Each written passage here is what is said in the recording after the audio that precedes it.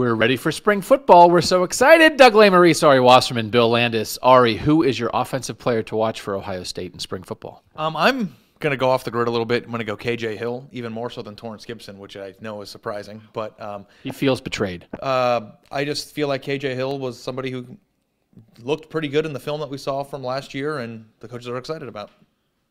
Man, we're supposed to do 90-second videos, and Ari's like, well, I mean, what could I say? I have to keep it short. That was like 11 seconds. You normally go 51 seconds. He is intriguing to me.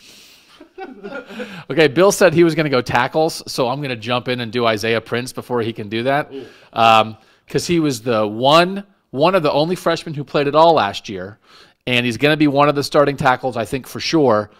Could he be at left tackle instead of Jamarco? So I'll leave you Jamarco. Yeah, but you just said everything I'm going to say. Jamarco Jones, is he going to be the left tackle or is he going to be the right tackle?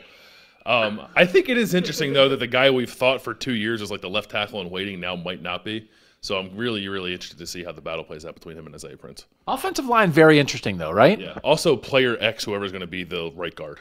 Because we know Price and Elflein inside. The third guy inside, we don't know. Maybe Matt Burrell. Ari, Bill, Doug, spring football. Catch it.